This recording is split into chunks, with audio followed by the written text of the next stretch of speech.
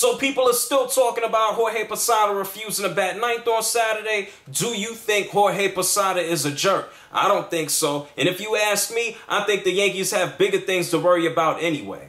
Hi, we're the Nick City Dancers, and you're checking out JR's Sports Brief.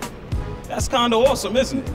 So yeah, people, this is a video about Major League Baseball, not the NBA playoffs. Baseball is another sport that I love a whole lot. If you want basketball, I mean, damn, look. There are tons of NBA videos I just did. For the past few days, people have been talking about Jorge Posada and his refusal to bat ninth. I mean, a damn guy needed a personal day, a mental health day, whatever the hell you want to call it. He sucks so far this year. He's batting 165, 6 home runs, and 15 RBIs, and those damn 2 stats came at the beginning of the year. And I think he's batting 0 against left-handers this year. So why am I not mad at Jorge Posada?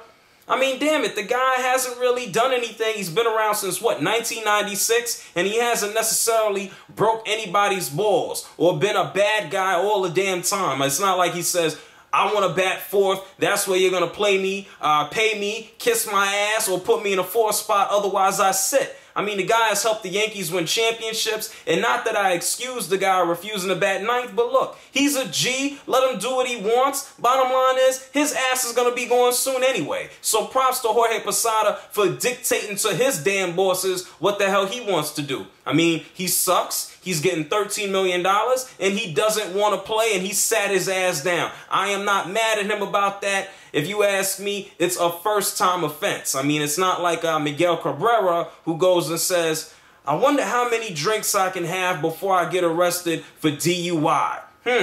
Let me have a drink and see. Let Jorge Posada live. And on a bigger scale, or on a bigger scale, I think the Yankees need to worry about their offense. And yeah, Jorge Posada is a small part of that, but figure out what the hell is going on with A-Rod and pray to God that Derek Jeter doesn't go into another slump. So Jorge Posada, I give this man a pass. He has rings.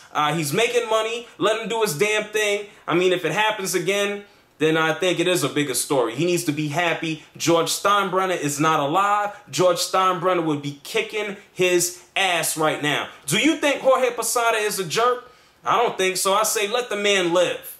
Do what he wants. I mean, I feel like I'm the Jorge Posada of sports video bloggers. I do what the hell I want. Let me know what you think. Go find me on Twitter. Go find me on Facebook. I'm out.